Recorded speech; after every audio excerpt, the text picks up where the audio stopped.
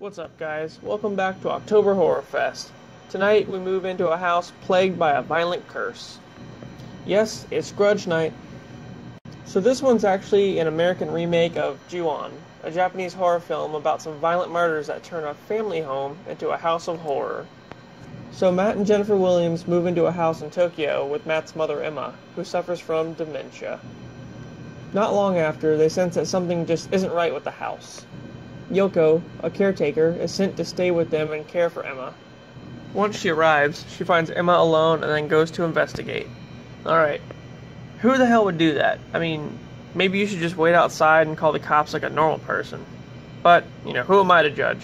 She finds a closet with a door leading up into the attic and gets dragged up there by a sketchy shadow bitch. Yeah, well, told you to wait outside, didn't I?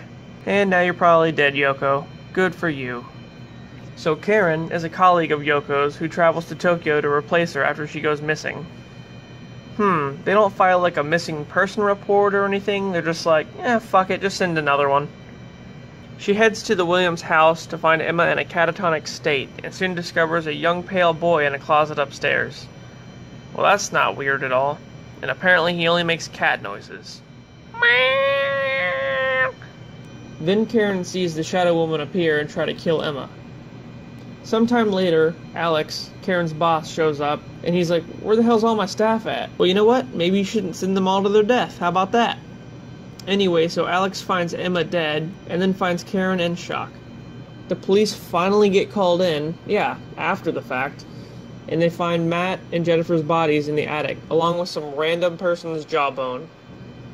Yep, they don't even seem fazed by that. They're just like, oh, here's a jawbone. Alright.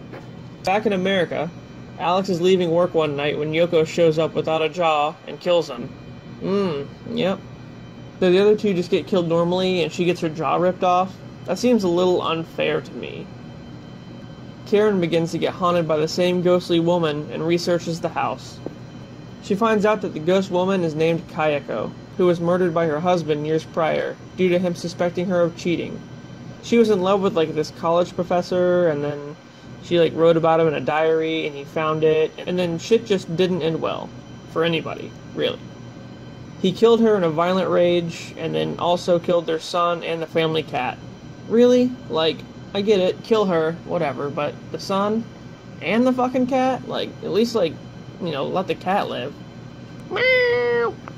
So I actually looked up why he makes the cat sound, and it's because Toshio, who's the son, and the cat were both drowned in the same bathtub. And when they died, their souls, merged together, I guess. So anyway, their deaths created a curse that follows anyone who enters the house. Kayako appears and kills you, the Williams, and then Yoko, and then the husband too, actually. Karen tells her boyfriend Doug about the curse, and he goes there to find her.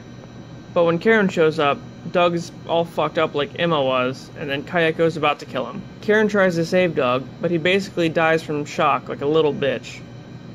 And then she finds a random gas can and sets the house on fire, and hopes to stop the curse once and for all.